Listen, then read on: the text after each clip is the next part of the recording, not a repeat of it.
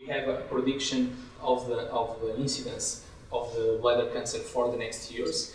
This is a prediction of an increase in the incidence of this type of cancer.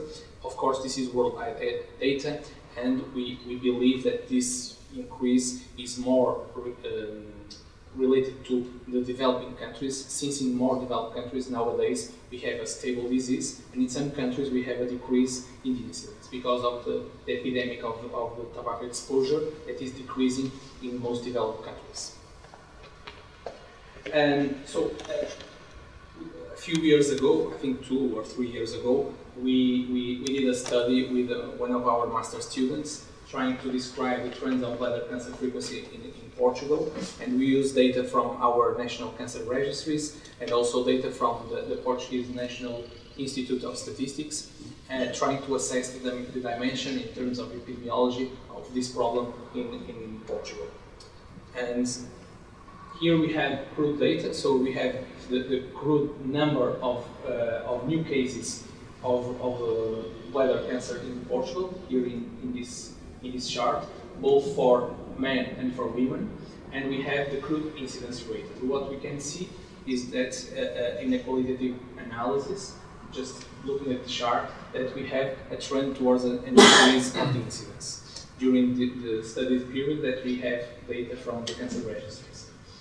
When we analyze the mortality, we have a large number of years to analyze, and we also observe an increase in the mortality both for men and for women.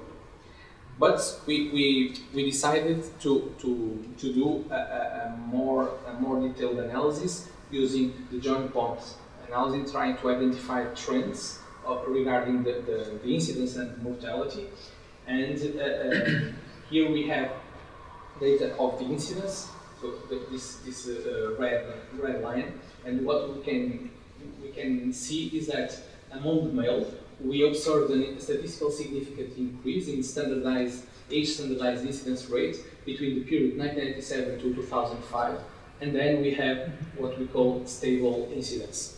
When we look at women, we have for the whole studied period a statistical significant increase in the incidence in Portugal. We did the same analysis for mortality, estimating the annual percentage change, and among men there was the mortality was stable in the first period, and then we observed an increase in the last years between 2005 and 2018. Among women, there were no statistical significant differences in mortality regarding the entire period. We also analyzed in this way, certified by different regions of Portugal using the regional cancer registries, and we observed that in the Açores and in the central region of Portugal there were no difference during the entire period, but regarding the incidence. But in the north of Portugal, we have in the first period of analysis an increase in the incidence, but in the final period, 2005-2010, there was a statistical significant decrease in the incidence of bladder cancer. In the south, during the entire period, we observed an increase in the incidence. This is among men. Among women, we only observed a statistical significant increase in the incidence in the south, and there were no difference in the other places of Portugal. We also tried to analyze this in a more detailed way in Portugal, an analysis certified by districts, which is one of our administrative divisions of our country. And what we can say is that, of course, the crude number of new cases is higher in the places we have more population, such as in Porto, Lisboa, and Setúbal and Braga. Okay.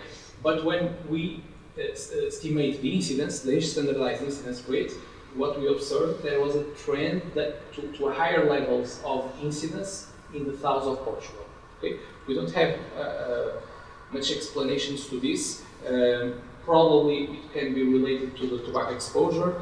There are some works talking about the consumption of tap water and the use of trialometanes that can be a risk factor for bladder cancer. And we know from other studies that we performed that in the south of Portugal we have higher levels, higher median levels of trialometanes in the south region of Portugal, but this is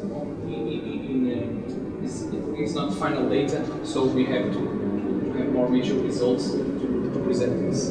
But in the map in the right, we performed an analysis that was trying to identify the places in Portugal that the incidence changed during the period 2006 and to 2010. And what we observed that in almost every place in Portugal there was not a change, but in the north of Portugal, in Porto and Viana do Castelo, there was a statistically significant decrease in the incidence. And the only place, the only district with a statistically significant increase was in the Castelo Branco.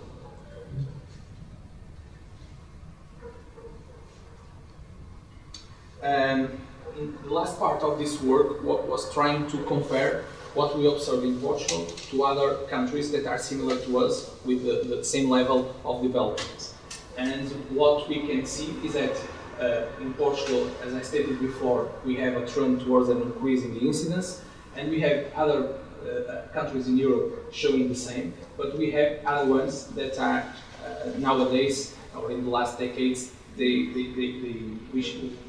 results show a decrease in the incidence.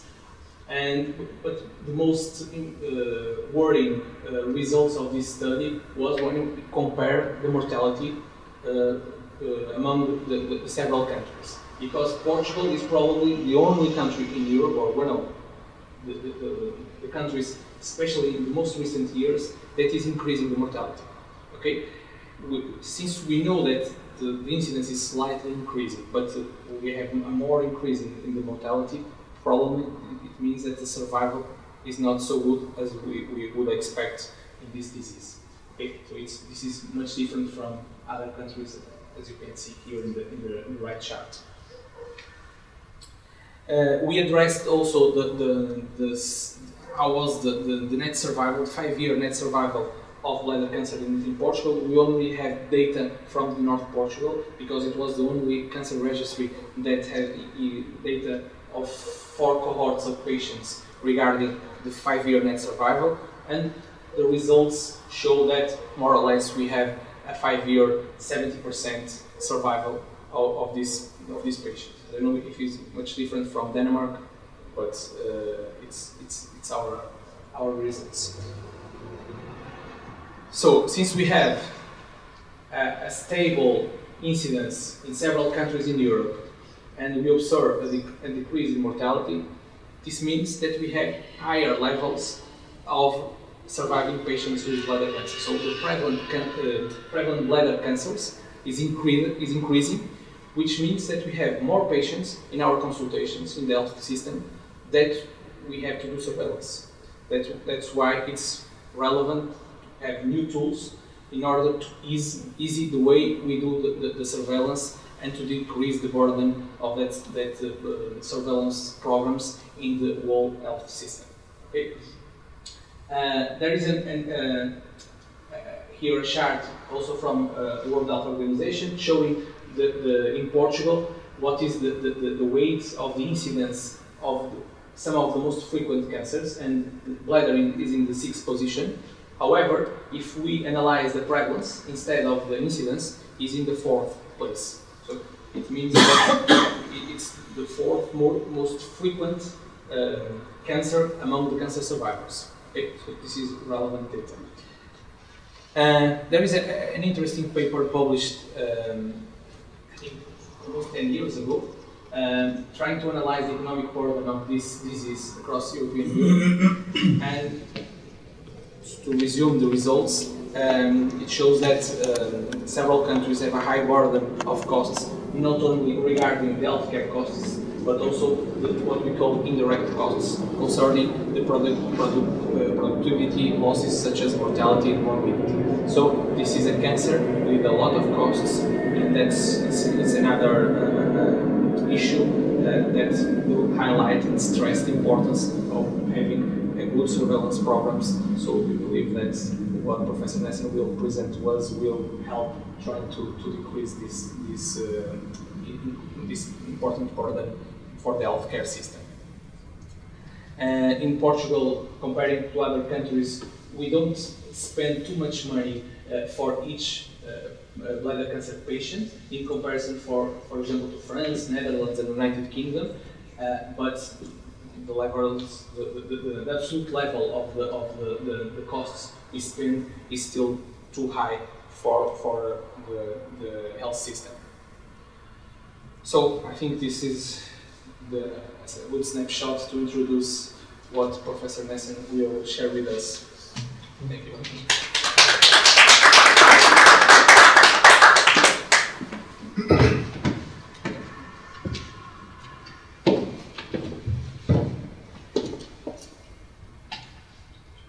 If you need help changing the presentation, I do that. I can help you. Okay.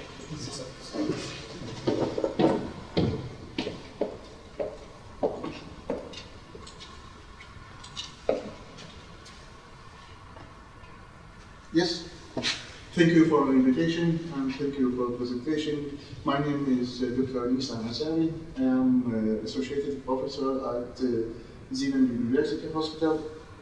This is our common hospital, and I am Associated Professor at Copenhagen University. Actually, we are working on solution trials since 2019.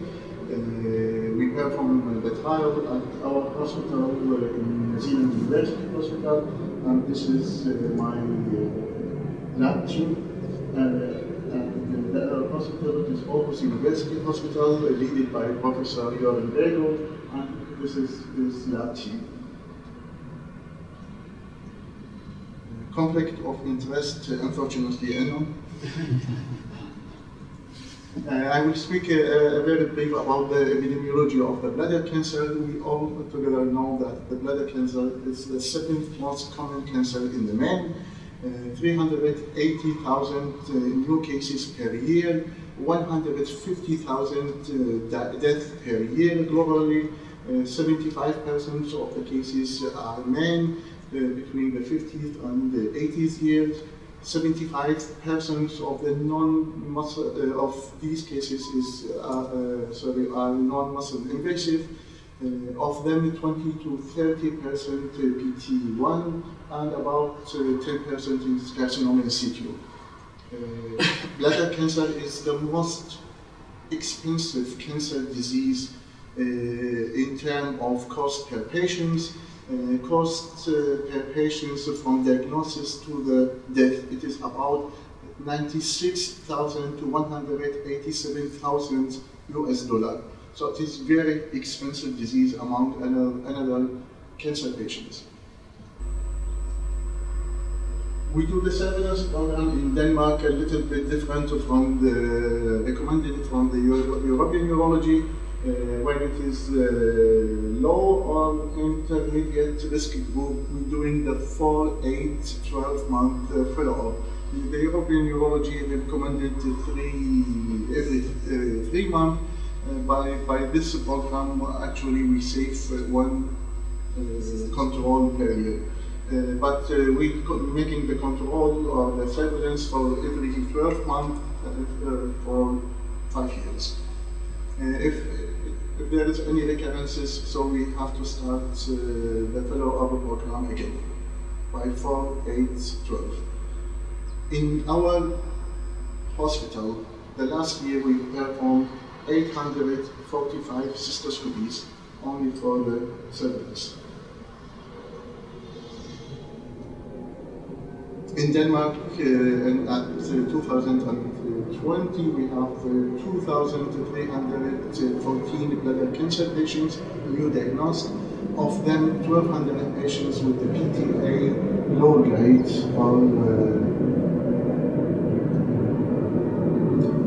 If we're looking for these 1,200 patients, each patient will undergoing at least 7 to 8 cystoscopies within the next 5 years. So it is a lot. In our solution trials, we focusing on PTA low grade or Belvis grade 1 or 2. The aim of the study to evaluate the potential clinical impact of Uromonitor test regarding possible reduction in the number of cystoscopies without increase the risk of progression by evaluating the sensitivity and the specificity, and this is the primary endpoint. The secondary endpoint to understand the meaning of positive and negative Uromonitor test in results of cystoscopies in the opposite. So we would like to find out if the Uromonitor is positive and the cystoscope is negative, what will happen after 2 years? We don't have the results today, but we have the results of the primary endpoint. Some background about, short background about the genetic evaluation for the Uromonitor. The presence of the somatic mutation in the promote TRT gene in different types of cancer. In the bladder cancer, these somatic changes show prevalence up to 85%, along with FGFR3 mutation at codons 248 and 249 represented the most robust biomarker for bladder cancer. And this is what we are looking for in the Uromonitor. We designed the study as multi-center, prospective, observational clinical trial. We invite all patients diagnosed with the PTA low-grade bladder cancer within the last 2 years to participate in the study. Patients underwent neoadjuvant chemotherapy, patients with metastatic disease, patients received instillation therapy within the last 4 weeks, and patients with the carcinoma in situ excluded from the study.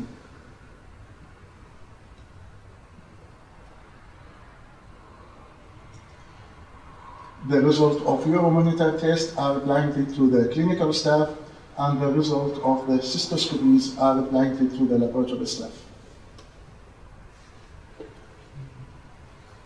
We calculate the sample size by this way that we estimate the sensitivity of the Uromonitor by the 75% and the specificity for 75%.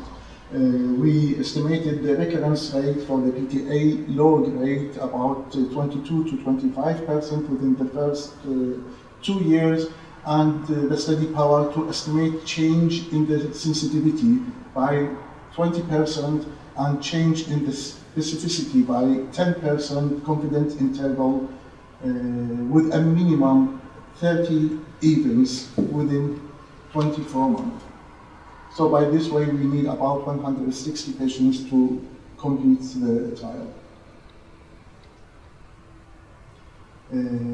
If the patient is newly diagnosed with the PTA low-grade bladder cancer, the first control, as I mentioned, it is about 4 months, so they will come to the 4-month cystoscopy, Uromonitor, 8-month cystoscopy, Uromonitor, 12-month cystoscopy, Uromonitor, 16 and 20-month only Uromonitor, 24-month cystoscopy and Uromonitor. If the patient is coming previously diagnosed with the bladder cancer, PTA low grade, it will coming only 3 times to the cystoscopy and the Uromonitor, and the rest of the time it is coming only to the Uromonitor. And this is to find out the secondary endpoint.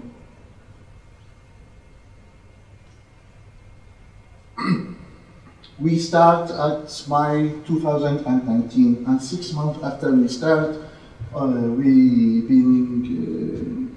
being restricted by the COVID epidemiology, so we don't have the ability to invite the patient to the hospitals. So we decide to make the home test or test home. I don't know what we have to call it.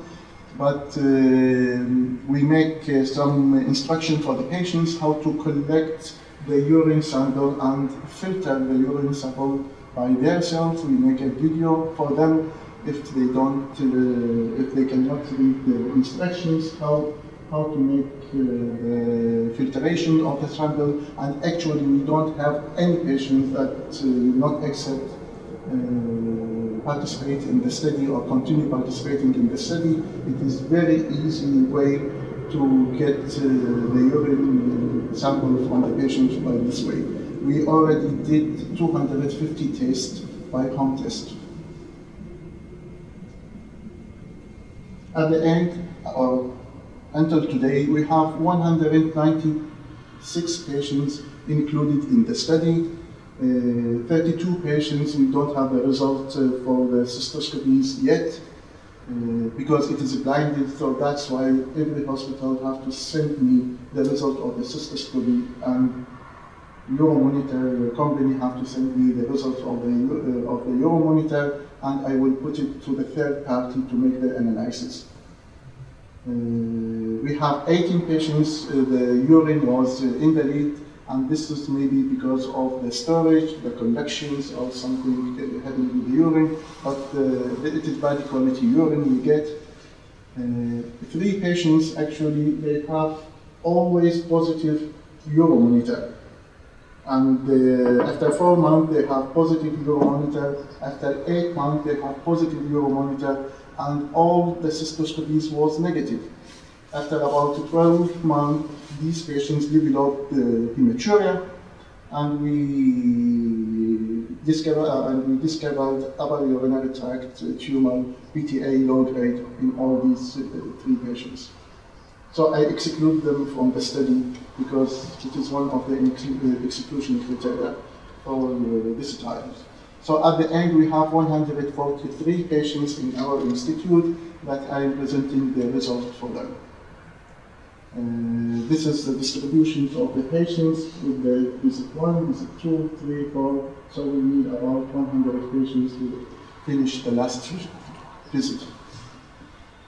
The mean age of the patient is about 69 years, and then there was 64 males, and the recurrent rate was 27%. And it is very important that is fitting the international recurrence rate.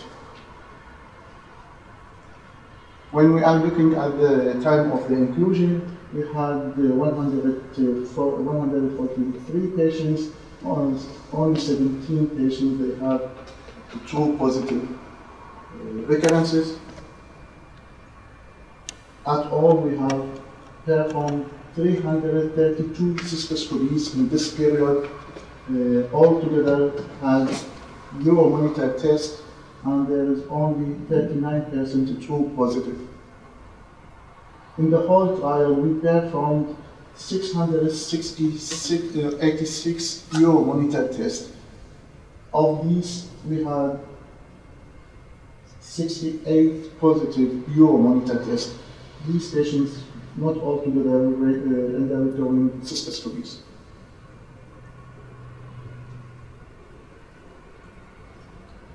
We had 68 patients with the positive cystoscopy. Altogether underwent 2RP, and only 39 patients had true positive. 29 patients with no tumor on the histopathology. And this leads to the positive predictive value of the cystoscopy.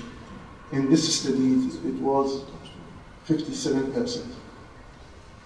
It is very low.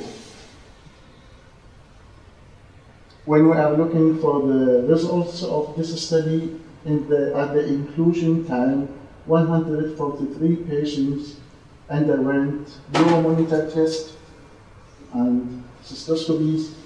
We did not miss any patients in the first, at the inclusion time. All the Uromonitor tests positive, they was positive in the cystoscopy. True positive, histological verified. This leads to negative predictive value of 100%. When we're looking for the 332 tests that altogether underwent cystoscopies in this 143 patients, we missed actually only 5 patients, and this lead to negative predictive value of 98%, and the sensitivity it is very high, 87, and the specificity it is 97%. This is in 332 patient cystoscopies. In conclusion, Uromonitor test presenting high sensitivity and specificity rate in the real-world follow-up program. We can already see that we can change the surveillance if we make Uromonitor test every 4 to 6 months and cystoscopies every 2 years. So by this way, we can reduce the number of the cystoscopies at least 50%. Thank you.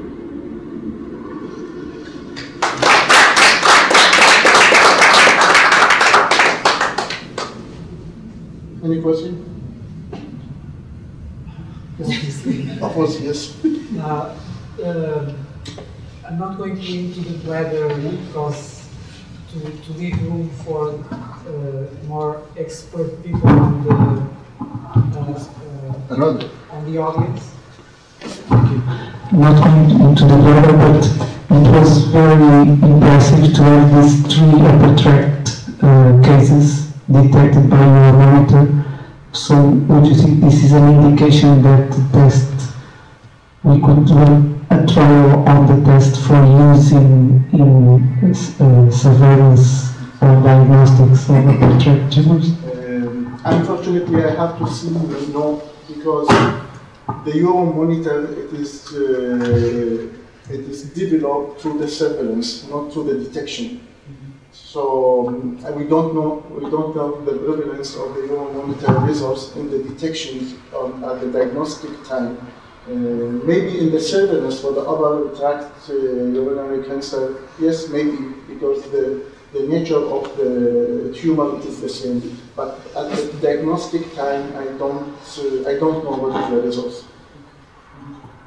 Yeah, but upper tract is like another indication that we could do studies on. Exactly, because how to collect the urine sample, how much we have to collect, how to keep it, it is different from the bladder cancer. And again, the test, it is designed for the surveillance and not for the diagnosis.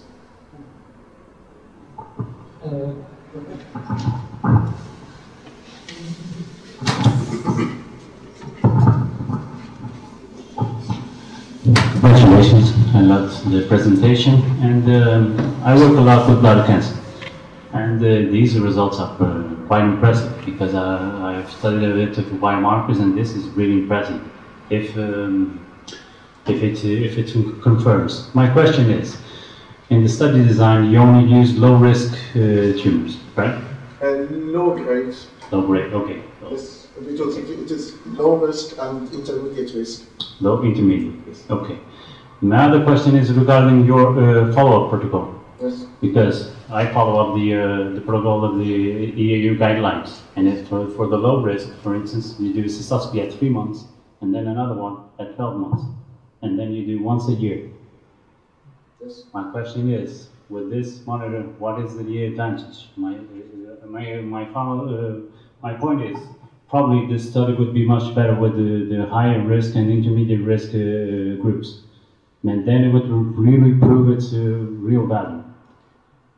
If you ask me how to make the surveillance in the PTA low grade, regardless if they are low risk or intermediate risk, I will do the first control by the cystoscopy to be sure that we not lead tumor, and then 2 year and 2 year. So we have at all about 3 cystoscopies, and normally we have 7 to 8. So, are you planning to do this in the high-risk patient? This study is designed for the low risk. For the Low low and intermediate risk. Because of the FGFR part? Yes. Okay. We can try it, but we decided from the beginning to make the focus of the trial to catch the PTA low grade. And PTA low grade we know very well, it is the low risk and the intermediate risk. But for the PTA high grade, we did not include them in this study. My other question is regarding the specificity, where the most problematic confounders that we have in cystoscopies are BPH and urinary infection. Yes. How was this regarded when doing the study or not? We do always the urine test because before we making the Uromonitor, except when we do the home test. We take everything and we don't know the results of the urinary infection. Of course, this wants to show what is real life and not lab real life, of course. Exactly, that's what I am saying. This is a real life that it is a specialist doing the cystoscopy. It is a resident doing the cystoscopy. It is the real life world. Right. So congratulations again for the promising results. As my colleague said, you restricted your sample to tumors of low risk and intermediate risk.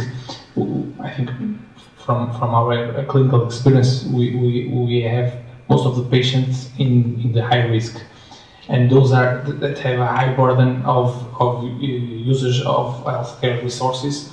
That's why we think that probably that population will benefit more from a urinary biomarker instead of the low risk population.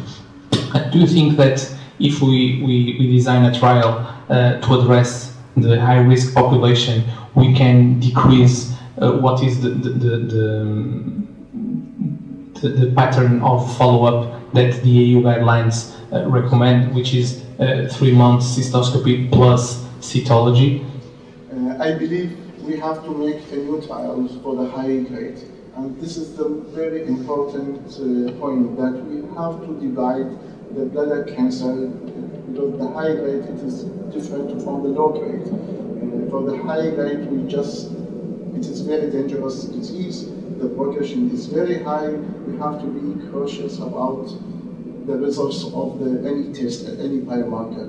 And the only reason we did not include high grade in this trial, actually, because we had another trials with the high grade patients, so we could not include them in the study. That's why we divide the high grade and the low grade, because we have another trials with Professor Urinary Biomarkers from the August. They're doing the high grade with the expert. But of course, we can do the same design for the high grade. Every time patients coming to the cystoscope, we can take the urine test and test it and find out what is the reaction of the Uromonitor test. But very important, we don't have to mix everything together. Low grade is low grade and high grade tumor is high grade. Okay. Another question.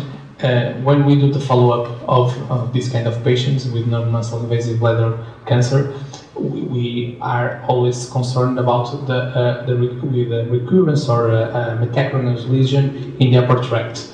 That's why we, once a year, or depends on the protocol, we do an image of the upper tract, usually a CT. Do you think that using those 3 cases, I know that there are only 3 cases that you reported here, that the cystoscopy did not identify anything, and the problem was an upper tract tumor, that in the near future we can change the way we do the protocols for the upper tract and we can only use, for example, cystoscopy plus Uromonitor, and we don't have to do an image of the upper tract? Actually, in our surveillance, we don't do any CT scannings in the beginning because they have hematuria. We catch the bladder cancer, any kind of the bladder cancer, so we're doing the CT urography in the beginning. But if it is clear, so we will not do any image in the future, except if they get a new hematuria condition. Yes, if we have the results of Uromonitor for the upper urinary tract, so maybe we can add it. The problem we have only one trials on the upper urinary tract with the Uromonitor, and we have to wait for the result to find out what is the sensitivity and the specificity for the Uromonitor for the upper tract. Before this, I don't know actually what is the sensitivity of this. Yes, if it is very good as what we have here, of course, we don't have to make the CT urography, and we're coming to save a lot of patients because we all together know the disease in the upper tract is more dangerous than in the bladder. About 75% of this urethral tumor, it is invasive. Yes, sure. Okay. Just a final question. In another setting, here we are discussing the surveillance, but if we are thinking about, for example, screening high-risk populations, such as those that have smoking habits from a long time ago and have a high risk of developing a bladder cancer, do you think in the near future we can use this tool as a screening tool? For example, like we use a low radiation CT scan for lung cancer for those patients that have high risk of lung cancer because they were smokers for a long time?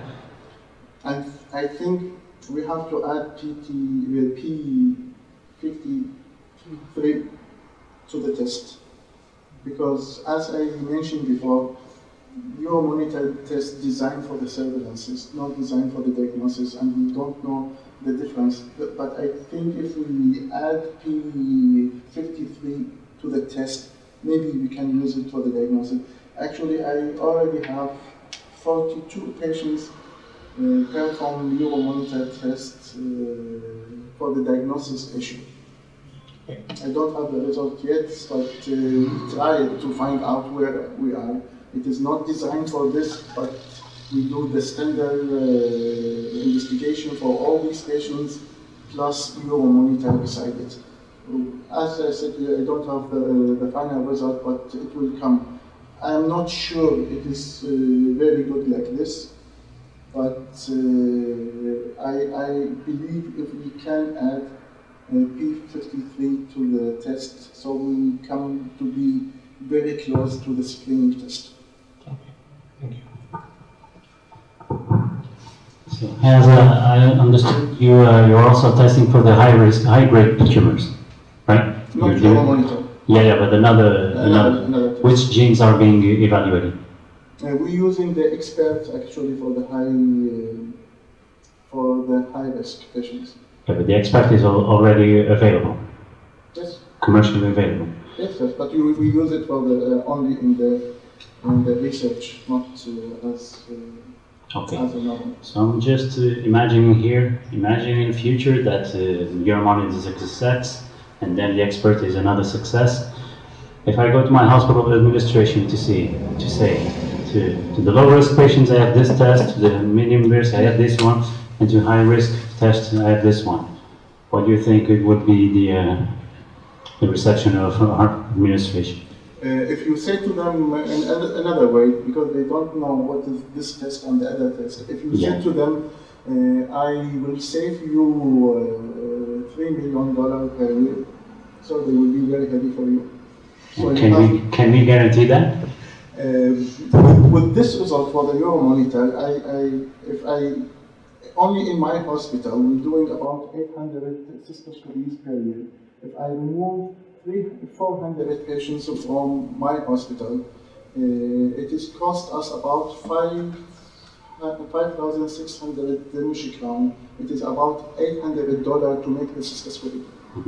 If we remove $800 multiplied by 400, so it is a lot of money to get the administration in our hospital to online.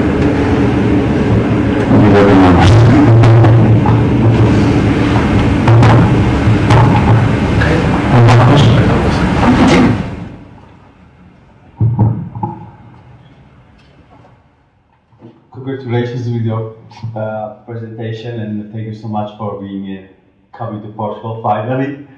I just have a little question, and it's probably a bit pertinent, but you mentioned in your presentation almost at the end that you envision that a test such as Uromonitor will reduce the cystoscopies for at least 50%. We all know that the gold standards and the guidelines, they say the gold standard is doing a cystoscopy.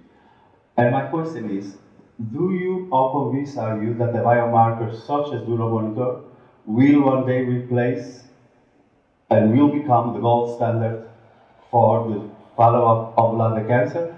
Or you think that it will always be a tool used to reduce the frequency that the patient has to go to the cystoscopy? Or do you envision that it will be the gold standard for treatment? This is maybe a hope I have. But I believe if we invest more in these biomarkers altogether, I am not speaking about Uromonitor, Expert, CX, CDAS, and there are many biomarkers. If we make a good investigations and investment in these biomarkers, maybe after 5-10 years, we don't need for the cystoscopy. But we have to be more sure. We have to be sure that we not increase the risk of the progression. When we get this point, so I believe we can escape this. There is many cancers, melanoma, lung cancer, they're going very far in this matter. The bladder cancer, we just started in the last maybe 5 years with the biomarkers, and I believe in the next 5-10 years, the biomarkers will change the